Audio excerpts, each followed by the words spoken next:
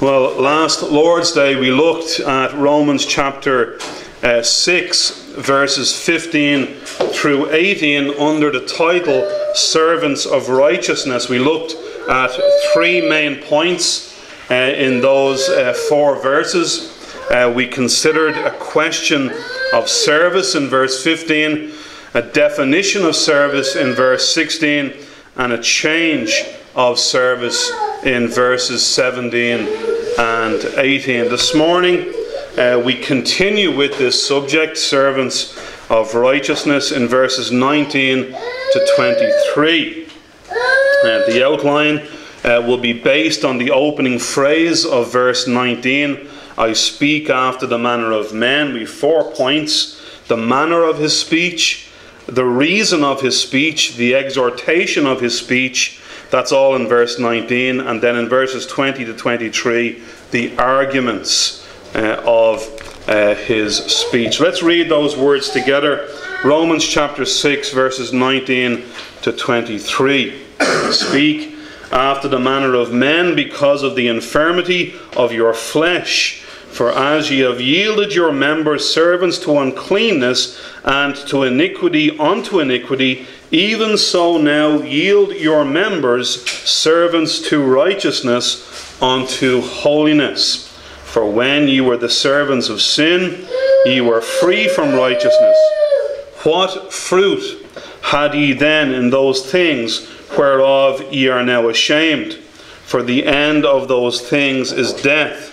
But now being made free from sin and become servants to God, ye have your fruit unto holiness, and the end everlasting life. For the wages of sin is death, but the gift of God is eternal life through Jesus Christ our Lord. So we come to the end of this chapter, God willing, this morning. Let us just go straight in to our outline. First of all, the manner of his speech. Verse 19.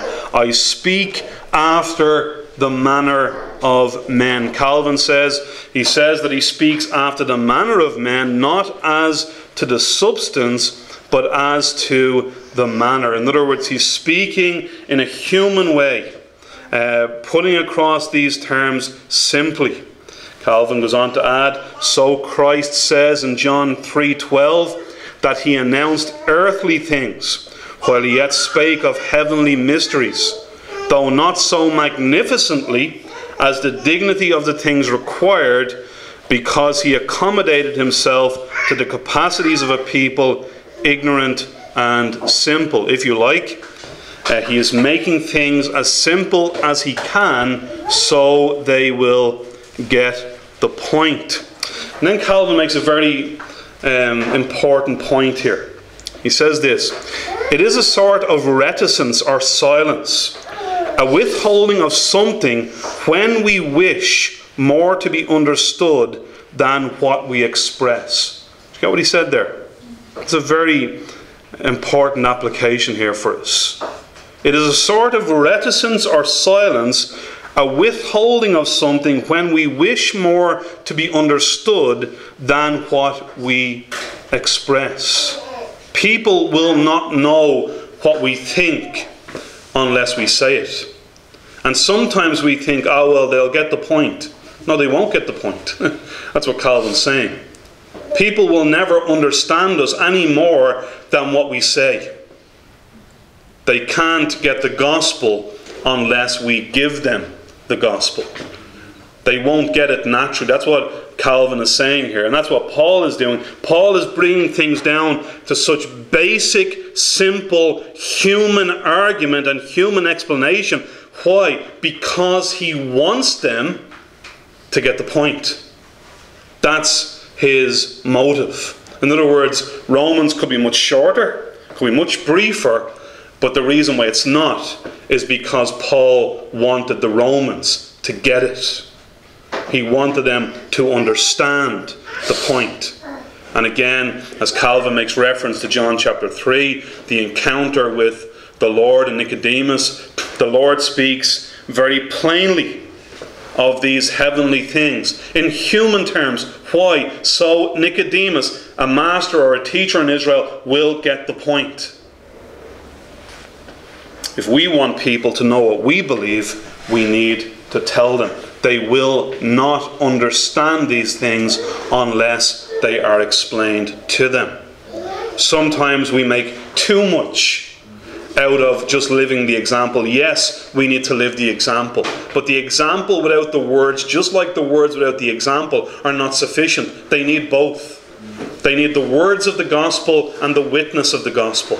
They need both to understand. That's the manner of his speech. Secondly, the reason of his speech. Again in verse 19. Because of the infirmity of your flesh. Robert Haldane notes, this does not refer to the feeble or infantile state of spiritual knowledge among the Romans, but is applicable to mankind in general. Men in all places and in all ages and in every period of their lives are weak through the flesh, both in spiritual discernment and in the practice of holiness. Every Monday and Thursday we learn that, don't we? At least those 2 days. We see how infantile and how lacking in discernment people are in spiritual things. And we hear the same thing over and over again. It's almost like the human state is to have this wrong understanding of truth, which is, it's almost the same, just live the good life, just do the best you can, and hopefully it'll work out well in the end. That's what everybody seems to think. That is the default position.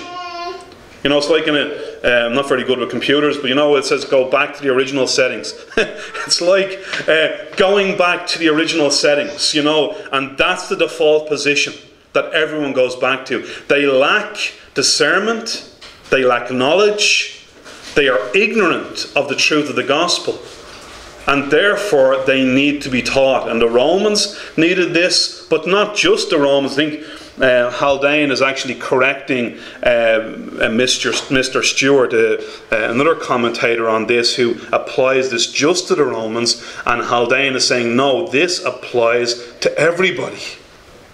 Everybody's weak, everybody's infantile, everybody lacks discernment, and everybody needs to be taught the Word of God.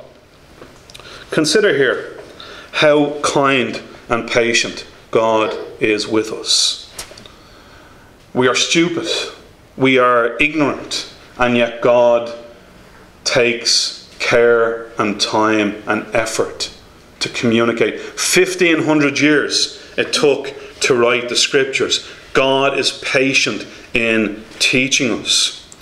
Paul's a little more to the point with the Corinthians. He's gentle with the Romans, but in 1 Corinthians 3, he's a little bit more straightforward. 1 Corinthians 3 verse 1, and I, brethren, could not speak unto you as unto spiritual, but as unto carnal. It's like you're still in the world. It's like your minds are still on the things of the world, even as unto babes in Christ. It's like you've just been born and you've not learned anything. You've not developed. You've not grown. Some people use this term nowadays, babes in Christ, as a sort of almost like, a generous term or a positive term. Paul's using it as a very negative term. It's like you've just come out of the womb, and in other words, you should be here. You should have advanced. In fact, as he says, Paul would agree that Paul says in Hebrews. I'm not sure, to be honest, but there you go. It's another point for another day. But in Hebrews, he says, at the time you ought to be teachers, you need that someone, again, teach you the basic principles of Christ. It says back in Corinthians, I have fed you with milk and not with meat, for hitherto you are not able to bear it, neither yet now are ye able. For ye are yet carnal. For where there's among you envying, strife, divisions, and so on, are ye not carnal and walk as men? This actually shows how much wisdom there's needed in teachers, doesn't it? The one fear that those of us who teach the Word of God always have is, are we actually giving what needs to be given at the time? Paul has this knowledge of and these people who he'd not yet even met. He could say these things, and this proves Haldane's point, doesn't it? Paul hadn't met all these Romans, and yet he could say these things, the infirmity of your flesh, because he knew the human condition. He doesn't need to meet them to know this. This is true of us all. But then notice thirdly, the exhortation of his speech. Again, verse 19. For as ye have yielded your members servants to uncleanness, and to iniquity unto iniquity, even so now yield your members servants to righteousness unto holiness. Calvin says, as ye were formerly ready with all your faculties. This is a tremendous quote. As you are ready with all your faculties to serve sin, it is hence sufficiently evident how wretchedly enslaved and bound did your depravity hold you to itself. Now then, ye ought to be equally prompt and ready to execute the commands of God. Let not your activity in doing good be now less than it was formerly in doing evil. Isn't that a really helpful comment? It's so often the case, isn't it, that our enthusiasm and energies in working righteousness is so less than it was to work sin when we were in the world. Barnes is really excellent on this. He says, it is well for Christians to be reminded of their former lives, to awaken repentance, to excite gratitude, to produce humility and a firmer purpose to live to the honour of God. We need to be reminded what we were. Not so that we might, in a morbid, morose way, live in it again. But so, as Barnes tells us, to awaken repentance, excite gratitude, produce humility, and a firmer purpose to live to the honour and glory of God. He goes on to say this: let the surrender of your members to holiness be as sincere and as unqualified as the surrender was to sin. This is all that is required of Christians. Before conversion, they were wholly given to sin. After conversion, they should be wholly given to God. If all Christians would employ the same energies in advancing the kingdom of God that they have in promoting the kingdom of Satan, the church would rise with dignity and grandeur, and every continent and island would soon feel the movement. What a statement. If we just lived to God like we lived to sin, what an effect that would have. He goes on to say, no requirement is more reasonable than this. And it should be a source of lamentation and mourning with Christians that it is not so. That they have employed so mighty energies in the cause of Satan and do so little in the service of God. The Lord Jesus Christ said of the woman that they who are forgiven much love much. It's quite often those who have been so committed to the service of sin and Satan that are the ones after conversion who give so much to the service of the kingdom of God. Notice the end of verse 19. Even so now, yield your members, servants to righteousness unto holiness. Bring them as willing servants to righteousness unto holiness. What righteousness is being spoken of here? Commentators differ on this. Some say positional, in other words, the righteousness of Christ. Some say it's practical. It could refer to both. But John Owen of Thrussington, not John Owen the John Owen, although that's unfair really, isn't it, to John Owen of Thrussingen. He's just as much the John Owen, but just to make the difference. He says this, then comes the word righteousness, which I am disposed to think is that which all along has been spoken of, the righteousness of faith. This is not innate or inward, but which comes from without, and is apprehended by faith, by which sins are forgiven and God's favour obtained. And they who become the servants of this are to cultivate holiness both inward and outward. They ought to present all their members, that is, all their faculties, to the service of this master, so that they may become holy in all manner of conversation. So his view is this, and I tend to agree with him.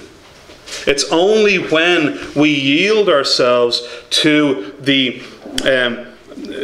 positional righteousness that we have in Christ that we will live holy. In other words, Paul is not saying, be holy unto holiness. It's not exactly the opposite as the previous clause, iniquity unto iniquity. He's saying something different here. He's saying the way of holiness, the way to be holy, is to realize what Christ has done and submit yourselves and yield yourself to his righteousness, that righteousness that's being given to you, and only in this way will you become holy people. In the rest of the verses now, he presents a number of arguments to support this exhortation. A number of motivations to get us to have this focus of holiness in the Christian life. Argument number 1 in verse 20. And this is an argument from the past of their sin. For when ye were the servants of sin, ye were free from righteousness. This is an argument from the past. When ye were the servants of sin, ye were free from righteousness. Haldane says the apostle is not speaking of freedom from righteousness as an advantage, either real or supposed, nor could he thus speak of it. He is speaking of it as a fact.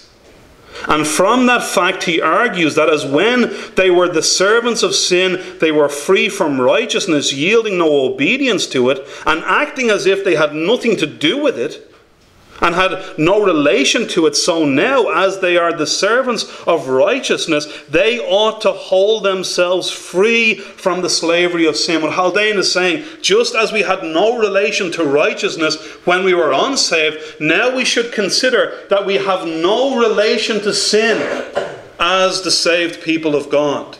The relationship to sin has been broken.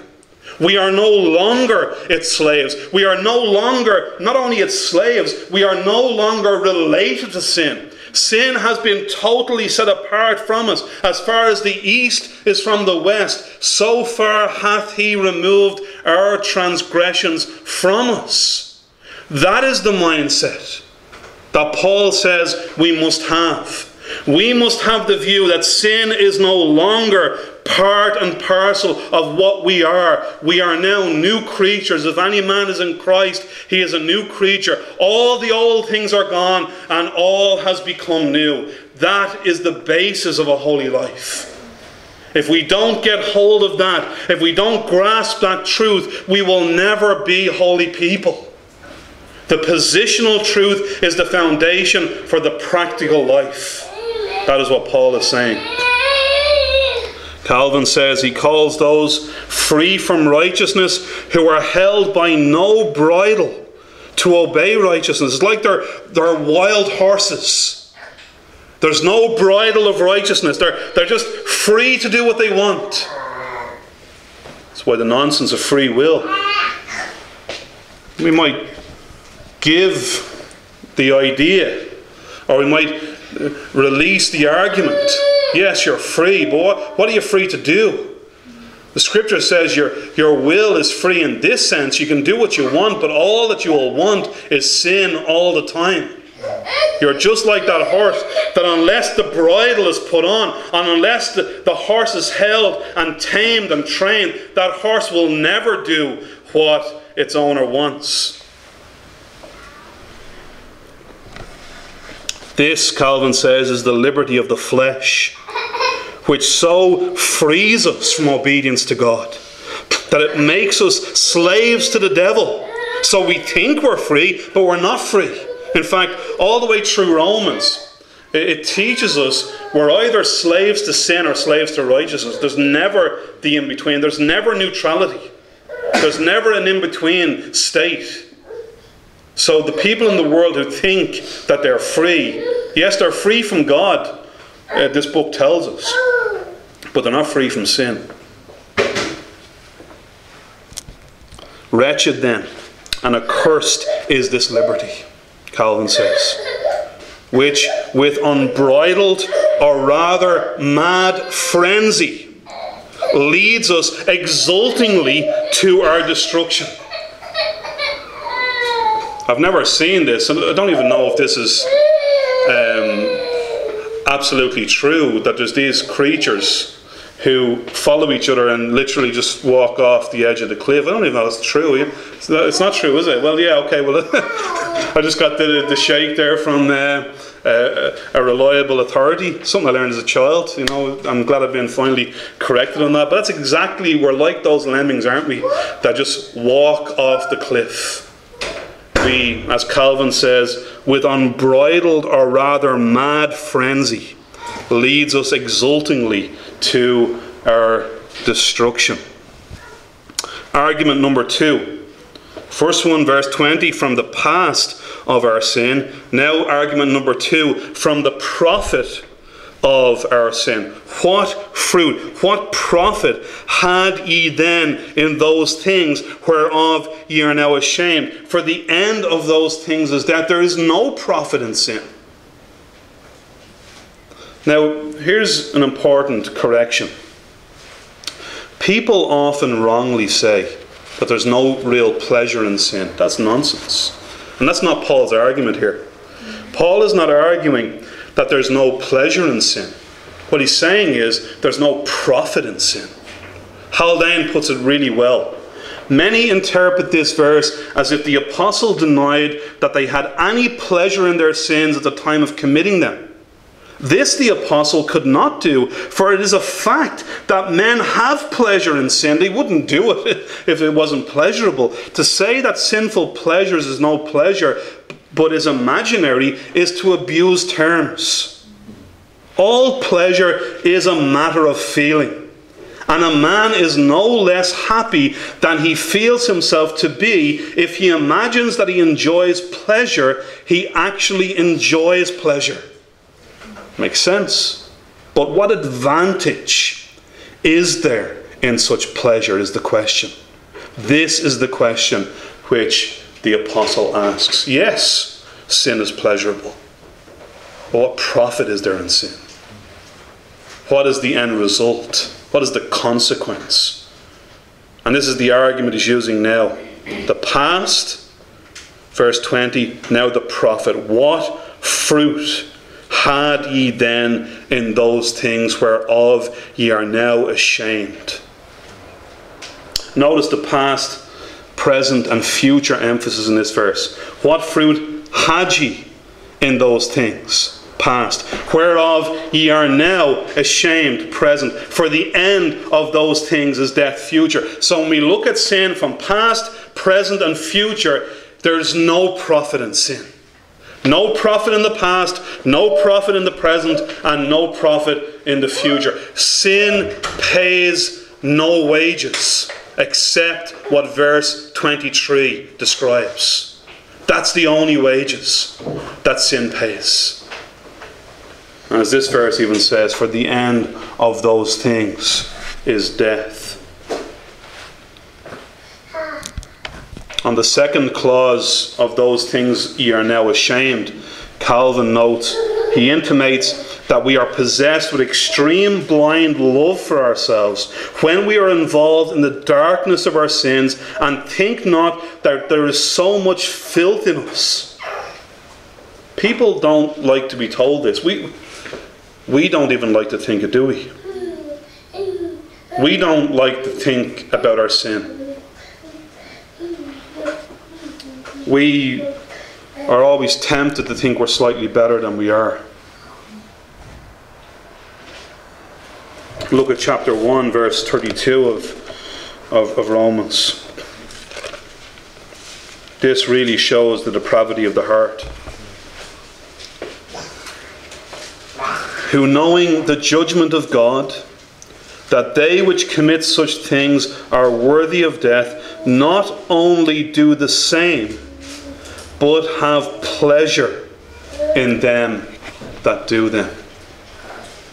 Watson, in his book, The Doctrine of Repentance, and I've quoted this recently, I'll do so again.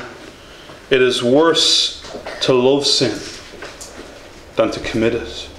And one of the attributes of our depravity is that we love sin. And not only, according to Romans 1:32, not only do we love our own sin, but we take pleasure in those who commit it. There's a sense in which, isn't there, that as we look to the world and we see the way society is going, there's a sense in which, yes, we are to protest. Yes, we are to proclaim God's word. Yes, we are to stand against abortion. Yes, we're to stand against sodomy. Yes, we're to stand against all these things. But let us remind ourselves that it's God's purpose and plan to allow man to go to a place where he sees how bad he is, so that he might cry out for repentance. Yes, all these things are awful. But even in this, God's plan of salvation is achieved. God's purpose. You see, we don't just want the world and this society and this nation to live better lives. Yes, we want that.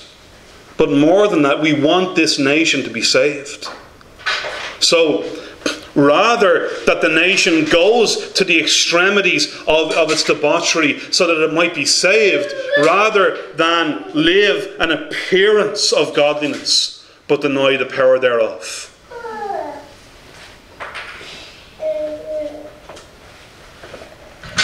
We shocked somebody on the open air recently when we said a certain man who committed terrible crimes, we have reason to believe he was on death row in America. We have reason to believe he was converted. And we shocked them and we said this: it's quite possible his victims are in hell and he is in heaven. That's a shocking thought, isn't it? It's quite possible everyone he murdered is in hell and he himself is in heaven. And the person to whom we were speaking was understandably shocked at that. But that is what the scripture tells us is true. The thief on the cross beside Christ more than likely was also a murderer. For in that time, the punishment for theft was the same as the punishment for murder. So most thieves actually killed their victims so that they wouldn't be caught. Because if they were caught, they would be crucified anyway. So there was one who was a thief, yes, but more than likely a murderer. And Christ said to him, "This day thou shalt be with me in paradise." And maybe if he was a murderer, maybe his victim at that moment was in hell. Now that's shocking. It is shocking. But that's something to take on board in our understanding of what salvation is. Salvation is not an improvement of our lifestyle. It is a clinging on to Jesus Christ, because we realize how desperately wicked we are.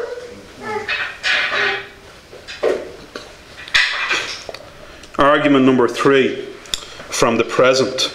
The past, verse 20, the prophet, verse 21, and now the present, verse 23. Verse 22, sorry. But now, being made free from sin, and become servants to God, ye have your fruit unto holiness, and the end everlasting life. Here we have one of the great but nows of Scripture. But now being made free from sin. I love the but nows, do you? I love when the scripture says but now. What a contrast. What a difference that God has made. This is what we were. We were slaves to sin. We were slaves to Satan. We were on our way to destruction. We were dead in our trespasses and sins. We were facing an eternal hell, but now being made free from sin. What a wonderful contrast. Notice here in this verse we have, first of all, what we have been made free from sin. What we have become, servants to God. What we have been given, fruit unto holiness. And what we have been promised, everlasting life. Calvin says, sin in this life brings the torments of an accusing conscience. We all know what that means. Even the unsaved know what that means. The torments of an accusing conscience. And in the next, eternal death. We now gather the fruit of righteousness, even holiness. We hope in future to gain eternal life. These things, unless we are beyond measure stupid, I love the way Calvin talks sometimes, ought to generate in our minds a hatred and horror of sin, and also a love and desire for righteousness. It is stupid, isn't it?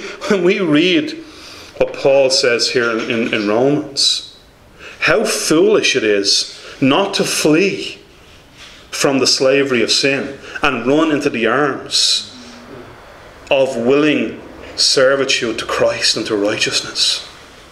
How foolish to leave this place this morning and not have settled this issue of where I stand in relationship to God and His truth, in relationship to the cross. How foolish for the other thief on the other side of the cross to go to hell when he died with Christ in a physical sense, but didn't die with Christ in a spiritual sense.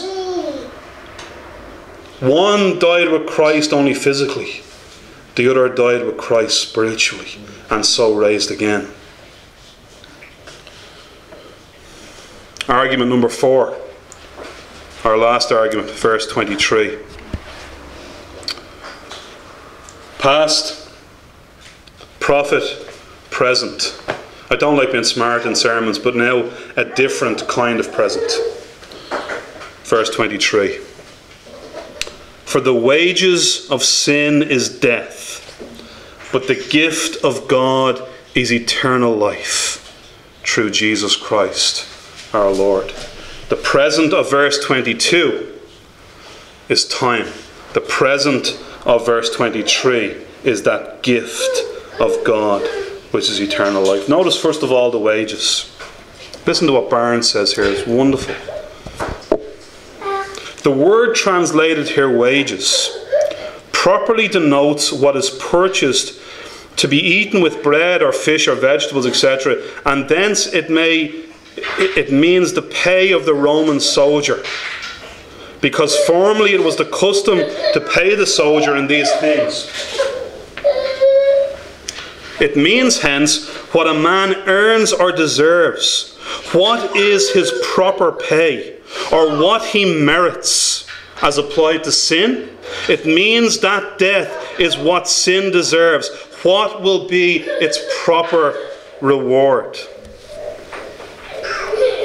Haldane describes these words in vivid terms, or these wages in vivid terms. Listen to this.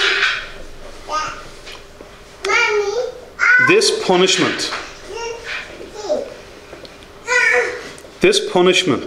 will be adapted to both the component parts of a man's nature, to the soul as well as to the body. It will connect all the ideas of the past, the present and the future. As to the past, it will bring to the recollection of the wicked the sins they committed, the good they abused, and the false pleasures by which they were deluded. As to the present, their misery will be aggravated by their knowledge of the glory of the righteous, from which they themselves are forever separated, and by the direful company of the devil and his angels, to the endurance of whose cruel slavery they are forever doomed. As to the future, the horrors of their irreversible condition will be rendered more insupportable by the overwhelming conviction of its eternity.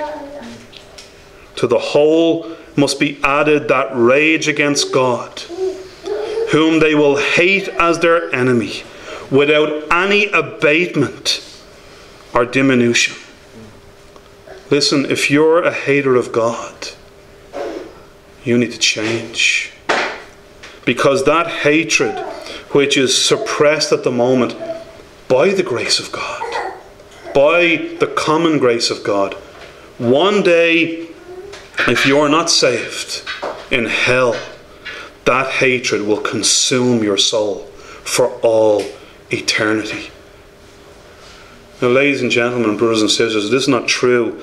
This is a terrible thing to say, but if this is true, we need to take this to our hearts this morning. Later on he says, the punishment then of the wicked will be eternal, according to the figures employed, as well as to the express declarations of Scripture.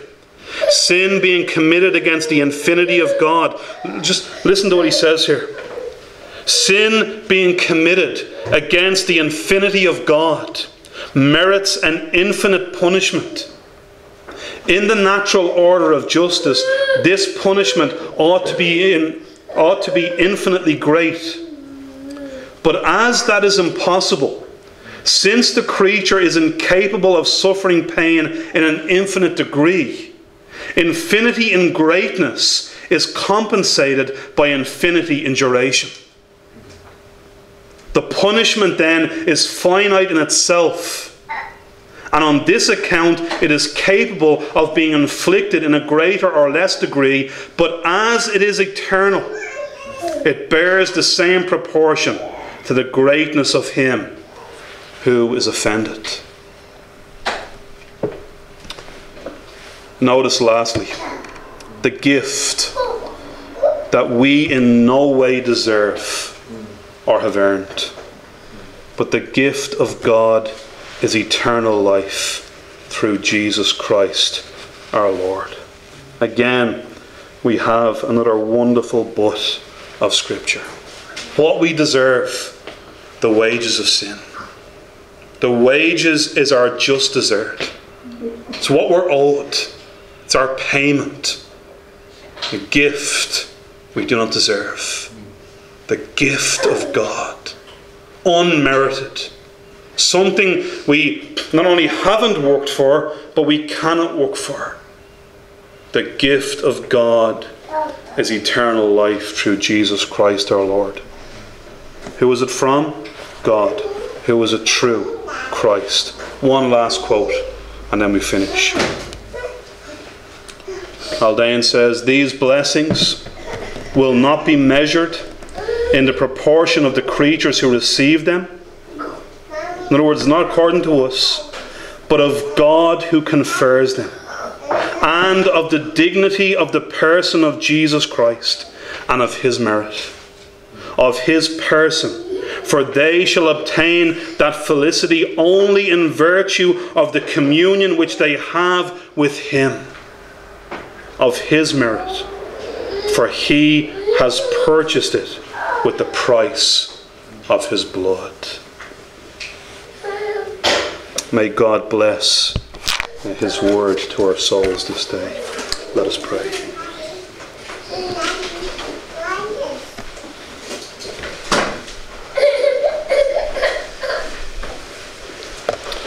O Lord, help us.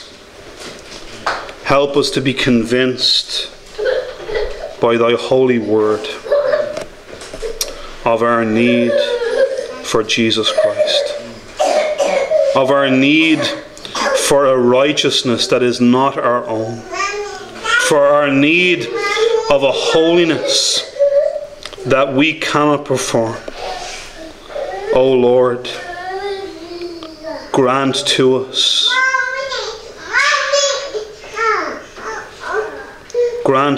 Lord, this day, according to thy glorious mercy, that gift of eternal life through Jesus Christ our Lord. Bless our souls as we partake of the Lord's table. In his precious name. Amen.